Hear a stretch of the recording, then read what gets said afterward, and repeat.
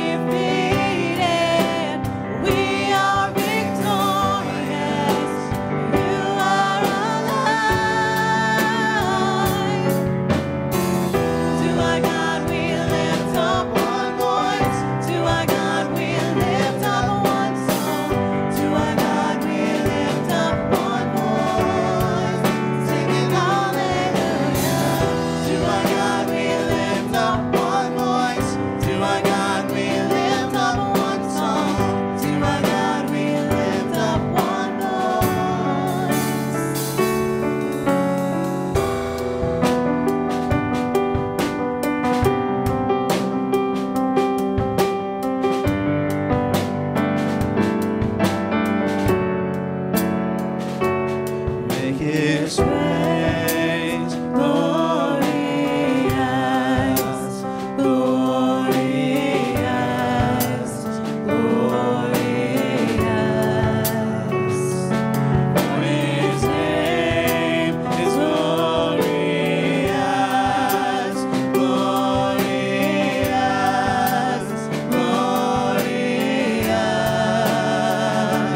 Sing His praise.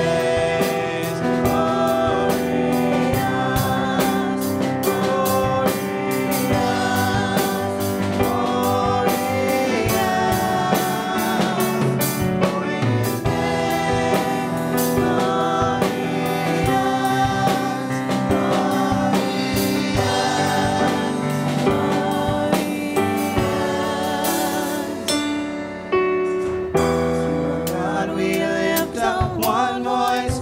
To our God we lift up one song. To our God we lift up one voice, singing hallelujah.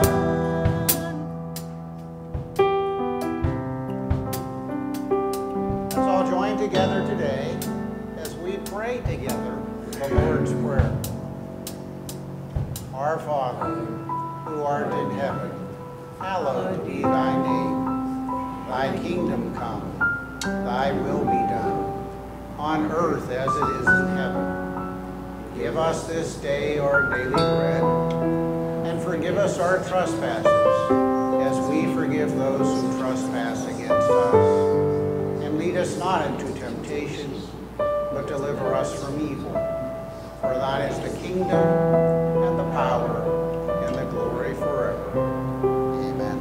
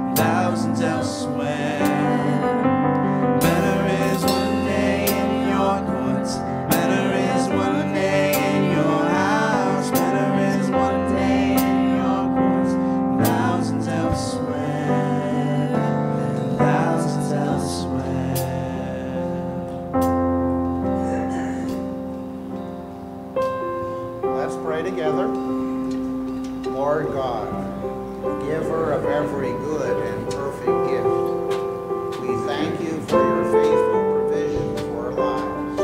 Please accept these, our tithes and offerings, as a token of our humble gratitude and eternal love. May your will always be done here on earth, just as it is in heaven. In Jesus' name we pray. Amen.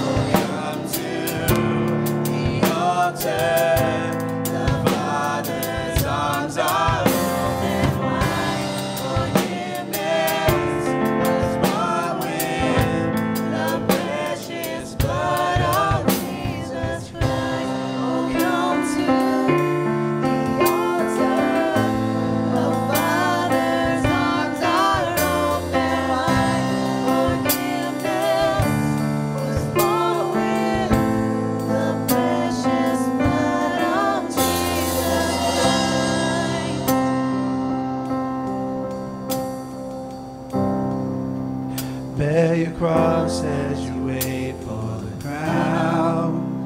Tell the world of the treasures you found. You can be seated.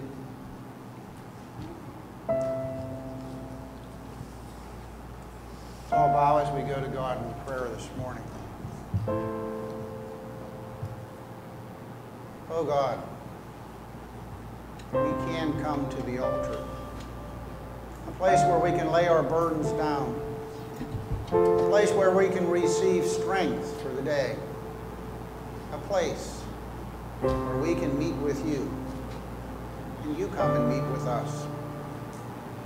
The whole world is your altar. So we do come today, Lord, continuing to lift up some people who are very much in need of prayer. Come today, Lord, praying for a friend of Bruce Barber's, Jeff Seelinger. Jeff is just 51 years old, suffering from bladder cancer. Also received an email from a pastor friend from here in Western Pennsylvania that had transferred down into Florida, and one of his parishioners, Dave Carney, was over here at Hammett Hospital. Over and visited with him. He had a heart cath this week. We pray, Lord, that his recovery will go well.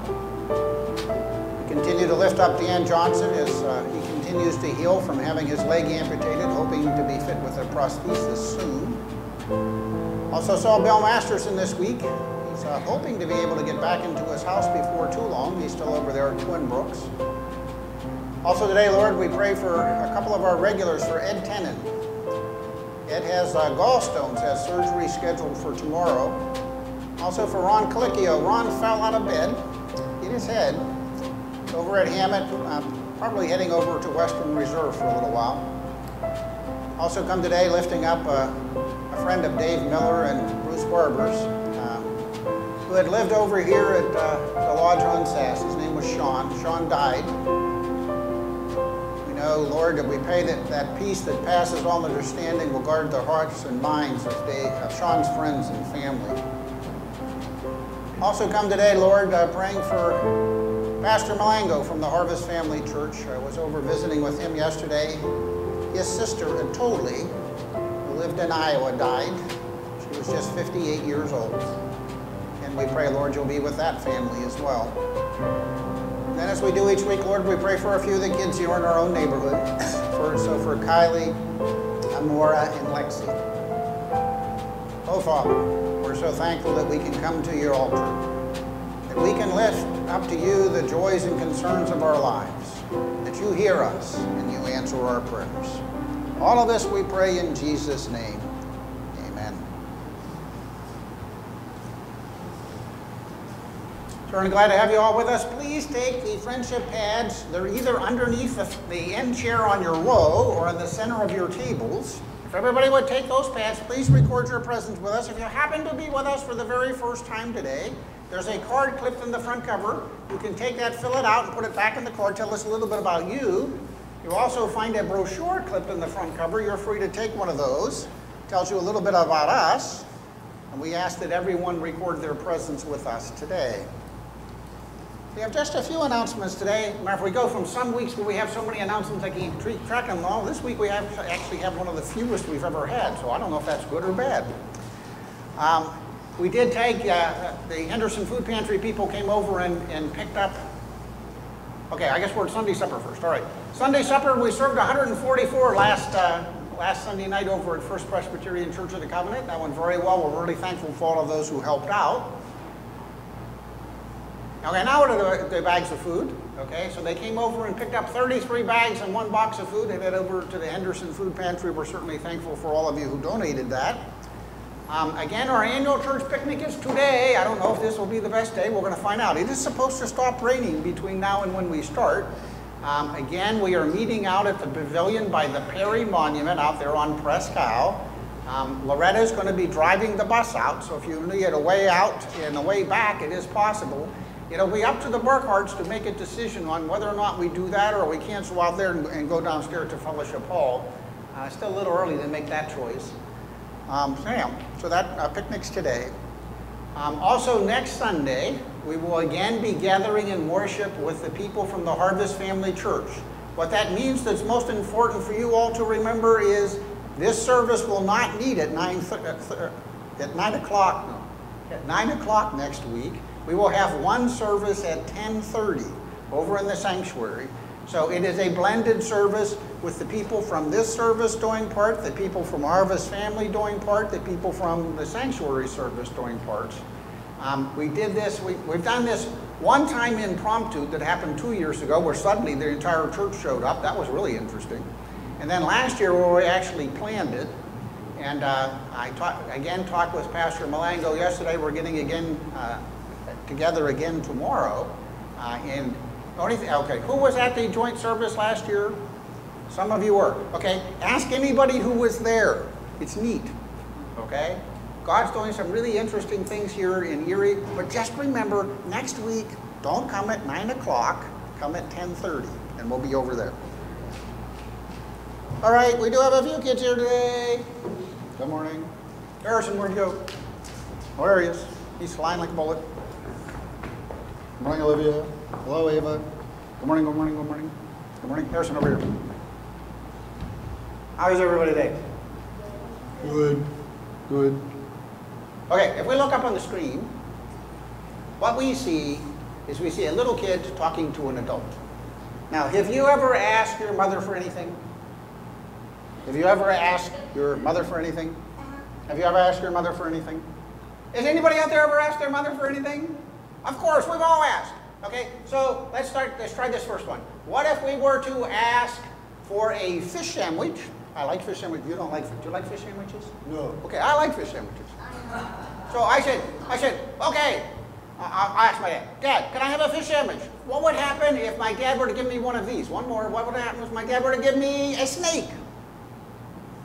Is that a fish sandwich? That's, by the way, that is the most venomous snake on the entire planet. I don't think my dad would ever give me that thing. Okay? All right, let's try another one. All right, try one more here. Okay, so you wouldn't give me that. Try one more. What if I asked for, I like scrambled eggs? Okay, those are actually hard-boiled eggs. Okay, I like hard-boiled eggs. So what if I said, Dad, can I have some hard-boiled eggs? What if my dad gave me a scorpion? Scorpion? A scorpion? Well, you could like cook a crab about a shell and then you could like... Okay, but I don't even think scorpions are poisonous, so I'm not sure you want to mess with them. All right, so those are examples of, if you ask your dad for one thing, he's not going to give you something bad. All right, let's try one more. What if I ask for some more Orange Crush? You think my dad will give me more Orange Crush? Probably not. What's he going to give me? No, because I've had too much Orange Crush already today. All right, so it's not necessarily that your dad's going to give you everything you've ever asked for, but everything he's going to give you is going to be things that are good for you. All right, so this is from our Bible lesson today. We need all the big people to help us read this out loud together. Let's read this. So if you sinful people know how to give good gifts to your children, how much more will your heavenly Father give the Holy Spirit to those who ask him? So what's the gift that God gives to all of his children? The Holy Spirit. Okay, we do have some papers for everybody today. This is for Olivia. This is for Ava. You don't want one? You can take one for your brother. Okay. And this is for Harrison. Let's pray. Gracious God, we're so thankful that every gift that you give us is a good gift. And then when we ask for things, you will always give us good things. This we pray in Jesus' name. Amen. Thank you, guys. You can sit down.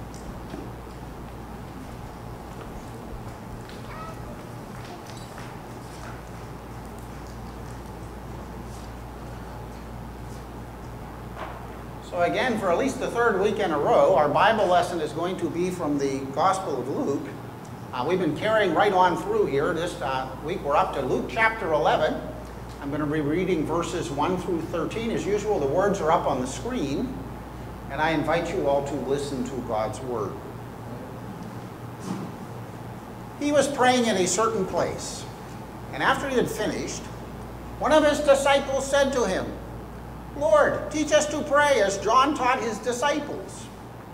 he said to them, "When you pray, say, 'Father, hallowed be your name. Your kingdom come. Give us each day our daily bread. And forgive us our sins, for we also forgive anyone indebted to us. And do not bring us to the time of trial.'" And then he said to them, "Suppose one of you has a friend, and you go to him at midnight and say to him, 'Friend, lend me 3 loaves of bread, for a friend of mine has arrived, and I have nothing to set before him.' And he answers from within, 'Do not bother me. The door has already been locked, and my children are with me in bed. I cannot get up and give you anything.' I tell you, even though he will not get up and give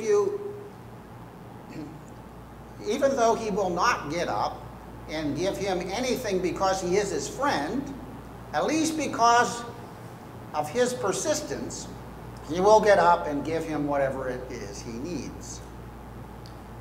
So I say to you, ask and it will be given to you. Search and you will find. Knock and the door will be open for you. For everyone who asks receives, and everyone who searches finds, and for everyone who knocks the door will be opened. Is there any among you who, if your child asks for a fish, would give a snake instead of a fish? Or if a child asks for an egg, would give it a scorpion? If you then, who are evil, know how to give good gifts to your children, how much more will the Heavenly Father give the Holy Spirit to those who ask him?" This is the word of God for the people of God. Let's pray.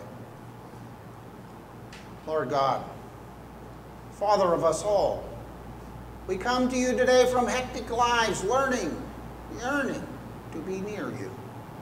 In the stillness of this hour, quiet our minds and provide rest for our souls as we listen to your word of life today. In the blessed name of Jesus we pray. Amen. I want us all to listen to this very beautiful ancient Jewish prayer. Let's listen. Baruch atah Adonai, Eloheinu ve'Elohei Avotenu, Elohei Abraham, Elohei Yitzchak, ve'Elohei Yaakov, Ha'el Hagadol, Hagibur ve'Hanora, El Elyon, Gomel Chasadim Tovim ve'Koneh Hakol, ve'Zocher Chasdei Amod, Umevim Goel Livnei V'nehem, Lema'an Shmo Ba'ahava, Melech Ozer U'Mashiach U'Magen, Baruch atah Adonai, Magen Avraham. That is the opening blessing of a very ancient Jewish prayer. Their prayer is known as the Shemona Israel, which in English means the prayer of 18 blessings. To this day, very observant Jews will say that prayer 3 times a day, at morning, noon, and night. And it's that prayer that forms the very center of the liturgy in weekly Sabbath services at synagogues. The worshiper should always say that prayer while standing, and whenever possible, the worshiper is supposed to drape a tallis or a prayer shawl over their head. It's even possible that Jesus himself said that prayer whenever he worshiped at the temple in Jerusalem. "Blessed are you, O Lord our God, and the God of our fathers." Prayer is the most basic way that people seek God. Since the beginning of time, men and women have looked heavenward and have uttered words to God. They will utter words of praise. They will utter words of thanksgiving. They will utter words of petition. They have expressed their hopes and their fears, their joys and their sorrows, their compliments and their complaints to the one who they cannot see, but they believe is truly there. All people in all places and at all times have prayed to God. No place on earth is so remote or so backwards or so dark that people have not bowed their heads and stretched forth their hands and uttered words in prayer to God. Buddhists pray, Hindus pray, Jews pray, Christians pray, Muslims pray, tribal peoples pray. Yes, everybody prays. People of every kindred, nation, race, and tongue will utter words to God. Prayer appears to be virtually instinctive to us as human beings. A mysterious spark within all of us causes us to perceive of God's existence, and our natural response is to utter words to God, the God who we sense is there. Now, we have a name for that mysterious spark, at least within Methodism. We call that spark prevenient grace. Prevenient grace precedes any human impulse or action. Before we can sense God, God reaches out and allows us to sense God's presence and gives us the ability to respond to what it is we sense. And the most natural response, the most basic instinct, is to utter words to God in prayer. We need you, Lord. We want you, Lord. We praise you, Lord. We love you, Lord. Our Bible lesson today from Luke's Gospel contains one of the most frequently repeated passages in the entire Bible. We call it the Lord's Prayer. Now, the Lord's Prayer is that ideal or model prayer that Jesus taught his original disciples back in the first century. It's a prayer that we continue to teach to Jesus and the disciples today here in the 21st century. For most Christians, the words of the Lord's Prayer roll off their tongues instinctively. Whose kingdom do we want to come? God's kingdom. And what do we pray for each and every day? Our daily bread. And if we want our sins to be forgiven, whose sins must we forgive? Those who sin against us. And what don't we want anyone to lead us into? Into temptation. Most of us have said the words of the Lord's Prayer so many times that we know it inside out and backwards. In fact, when you know something that well, how do we put it? We say, you know it by heart. Those words of that prayer that Jesus taught us to pray, they have become a part of us. The Lord's Prayer is a universal prayer of all Christians. One of the humbling tasks of being a pastor is to visit with people in nursing homes.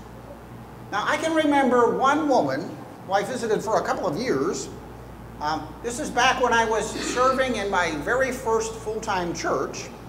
And this woman, her ailments had reduced her to just a mere shell of a human being. She was a bedfast invalid. Her name was Carol, and she was totally dependent on other people to clothe her and to feed her and to bathe her. She led the most basic of existences. If she ever did attempt to speak, which was pretty rare, she spoke so faintly that she scarcely made a sound. But I remember every time I would visit her, if I would begin to say the Lord's Prayer, she would start to mouth those words right along with me. I have to tell you, this is the kind of thing that could bring anybody to tears. Prayer is actually that fundamental. When you can do nothing else, you can still pray. Prayer really is the most basic way that people seek God. But we're not always sure how to pray. Is there a right way to pray? Is there a wrong way to pray? Are some prayers better than other prayers? Should we pray out loud? Or should we pray silently? Should we pray standing up? Or should we kneel in prayer? Should we pray standard prayers? Or should we make the words up as we go? There are just so many questions that we have about prayer. Well, we're not the only ones who have questions. Jesus' original disciples had questions too. So in our Bible lesson today, we have an unnamed disciple asking Jesus. This is in Luke 11 at the end of verse 1. Lord, teach us to pray, as John taught his disciples to pray. Now, I think it would be wrong for us to assume that the disciples had no prior experience with praying. After all of Jesus' original disciples were devout Jews. The disciples all went to the synagogues at least weekly and perhaps even daily, so it is reasonable to assume that most of them probably went to Sabbath school when they were young. And the other rabbis would have taught them, all of the disciples, about the Jewish prayer customs. The rabbis would have taught the disciples that great Jewish prayer, the Shemona Ezrael, the prayer of 18 blessings. Now, I started this message today with a man reciting the first of those 18 blessings. Of course, he said it in Hebrew. The first blessing is the one that gives praise to our fathers. So the first blessing runs through a litany of the forefathers of the people of Israel, namely Abraham, Isaac, and Jacob. And boy, the prayer continues on with 19 blessings in all. Okay, now I'm sure you're wondering, why is a prayer that has 19 blessings called the prayer of 18 blessings? Well, it had had 18 blessings for a really long time. Long about 100 BC, they added a 19th blessing. But because the prayer had been called the prayer of 18 blessings for centuries, no one dared change the name. Now, you can smile at that kind of strangeness. We Christians have just as hard a time as updating our traditions as the Jews do with updating theirs. Anyway, the first three blessings of the Shemona Israel are blessings of praise. Praise of our fathers, praise of God's mighty deeds, praise of the holiness of God's name. The next 13 blessings are petitions. Here the worshiper asks God for blessings like wisdom and for healing and for prosperity and for the acceptance of their prayers. And then the Shemona Israel concludes with three final blessings of thanksgiving. Thanksgiving for worship, thanksgiving for God, thanksgiving for that God is establishing peace. So the Shemona Israel is a very comprehensive prayer.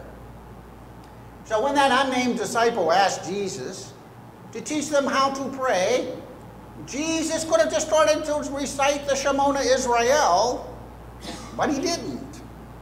What Jesus does is he distills that great prayer to its very essence.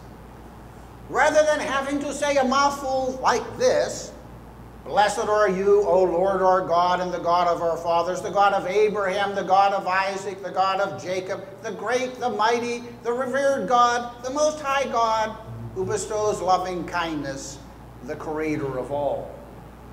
Jesus simplifies all of that simply saying, Father.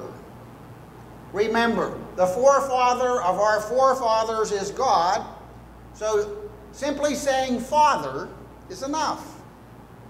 And then Jesus shortens the third blessing to, hallowed be your name.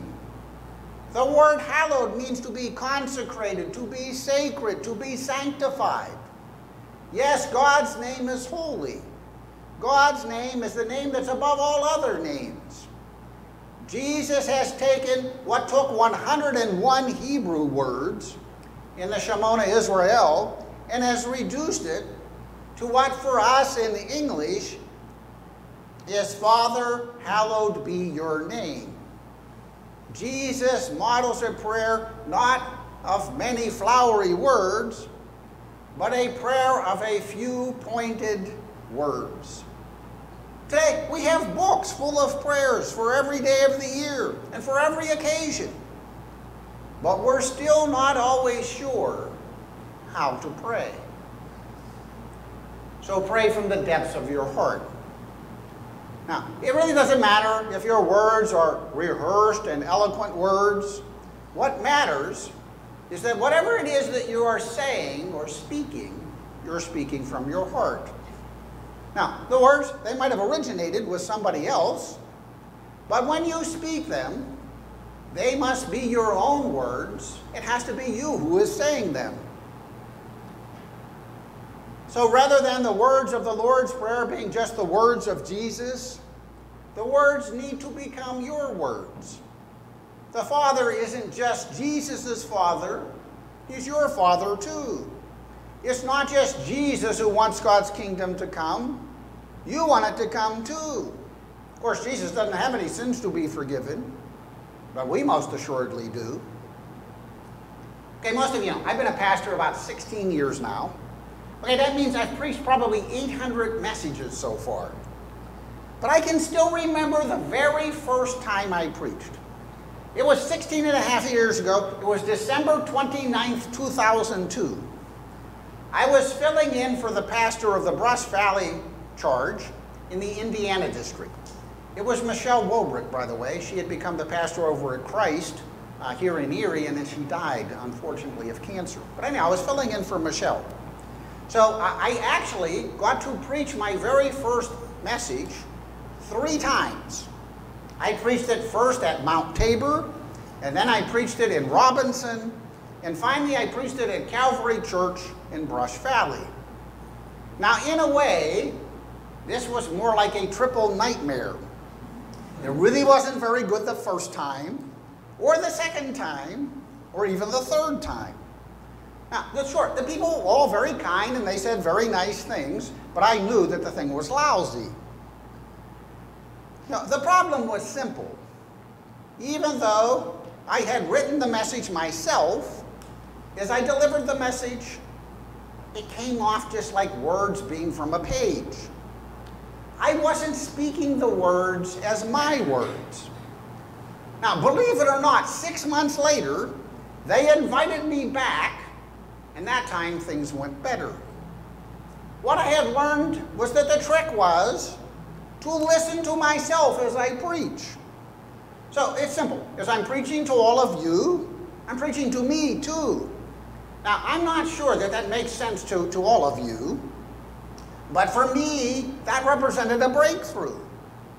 And of course, you know, the reality is I've preached almost every Sunday since. Now, sure, I'm very aware that some Sundays are a little better off than others, but every Sunday, I'm preaching right along to me as I'm preaching to you. That's what it needs to be like when you pray. If you're just reading the words from a page or reciting some words from memory, you're not really praying. But if you're earnestly listening to the words as you say them, if you're letting those words flow from within you, if you've internalized those words, then you're praying. Now, I'm very much aware that there are many of you who are not all that comfortable with praying. But not only are you uncomfortable with praying in public, you're also uncomfortable praying in private. Now, the whole process of prayer can seem really weird to us. Now, sometimes you're afraid, am I going to say the right words? And besides, it really is kind of hard to talk to someone who I can't see who is there.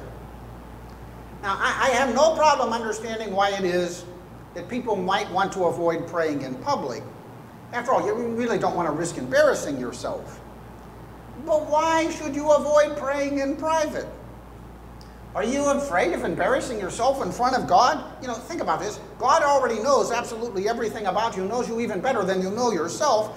So in God's eyes, you can never be a fool as long as you're actually being you. Prayer is putting your thought into words.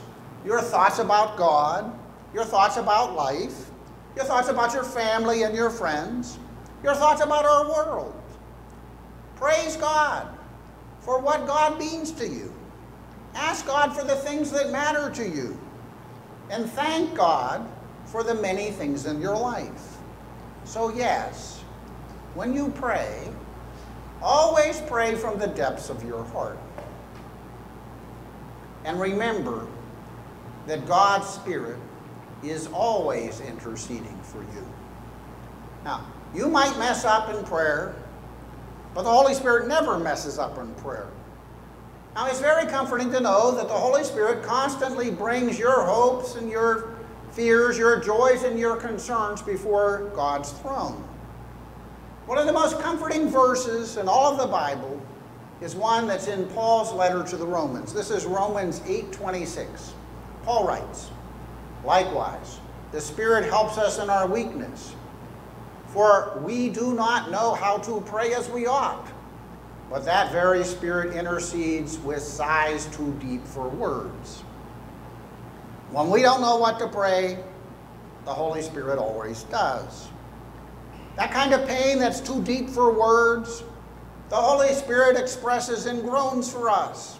The kind of pain associated with the loss of a loved one, or the kind of pain from enduring abuse, or the kind of pain that comes from being betrayed by someone close to you. The Holy Spirit communes with your spirit in such pain. When people remember what Jesus taught us about praying, I don't think that they remember the parables that Jesus used in Luke's gospel to illustrate what it is that he was saying. First, Jesus tells of a man who goes to a friend's house in the middle of the night, asking for 3 loaves of bread to feed a visitor who has arrived late at night. Now, the friend doesn't give him the bread because he is his friend, but because he made a pest of himself in the middle of the night. Now, if that story had to stand all on its own, you might think that Jesus is telling us to be persistent in our prayers. If we want to get what we want to get from God, we need to make a really big pain out of ourselves. But Jesus never wanted that story to stand all by itself. So rather, after the story, Jesus goes on to make a very plain statement. This is Luke 11:9. Jesus says, "So I say to you, ask, and it will be given you. Search, and you will find. Knock, and the door will be opened unto you." Jesus is saying that God isn't like that friend who begrudgingly gives you bread in the middle of the night. No, God gives you bread simply because you ask for bread. God isn't trying to make this hard. Then Jesus concludes with an analogy. If earthly parents want to give their children good gifts, God wants to give his children good gifts too. Now, if a son asks his father for his fish, would the father give him a snake? Or if the son asked the father for an egg, would the father give him a scorpion? No way. Earthly parents don't do that to their children whom they love. So God gives us a gift that is better than anything any earthly parent could give us. The Holy Spirit dwelling with us. And as the Holy Spirit works in each of our lives, we can receive God's spiritual fruits. Those are the fruits of love, joy, peace, patience, kindness, goodness, gentleness, faithfulness, self-control. God hasn't left us alone. God has given us God's Spirit. So when we sing, God's Spirit sings with us. And when we laugh, God's Spirit laughs with us. But in the same way, when we cry, God's Spirit cries with us. And when we moan, God's Spirit moans with us. That's how in tune God's Spirit is with the lives of those who love God. No matter how low you get, no matter how dark it seems, God's Spirit never leaves you or forsakes you. And remember that God's Spirit really is always interceding for you. The great Jewish prayer of 18 blessings begins with, "Blessed are you, O Lord our God and the God of our fathers." Yes, prayer is the most basic way people seek God. When we can do nothing else, we can still pray. We can utter words to God, but we're not always sure how to pray. Must all prayers have praise, petition, and thanksgiving? Yet Jesus' model prayer is simple and to the point. So pray from the depths of your heart. Mean what you say and say what you mean. Internalize your words. And remember that God's Spirit really is always interceding for you. When you don't know what to pray, the Holy Spirit does. Praying is uttering words to God, but not just any words, words spoken from your heart. Let's pray. Father God, we thank you for listening to our prayers, for receiving our praise, for answering our petitions, and for rejoicing with us in our thankfulness. May the words of our mouths and the thoughts of our hearts always be pleasing in your sight. Amen.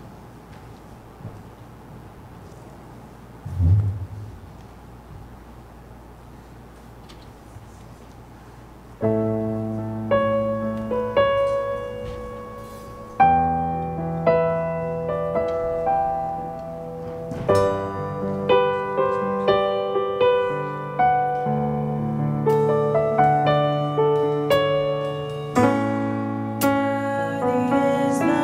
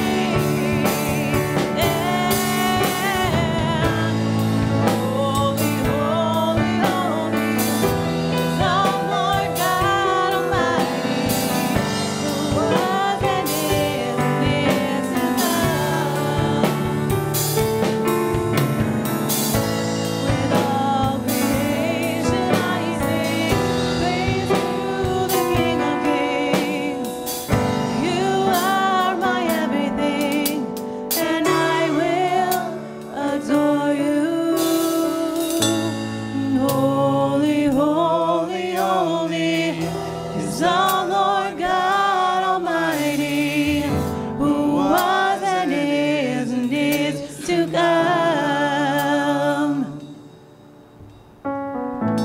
With all creation I sing praise to the King of Kings. You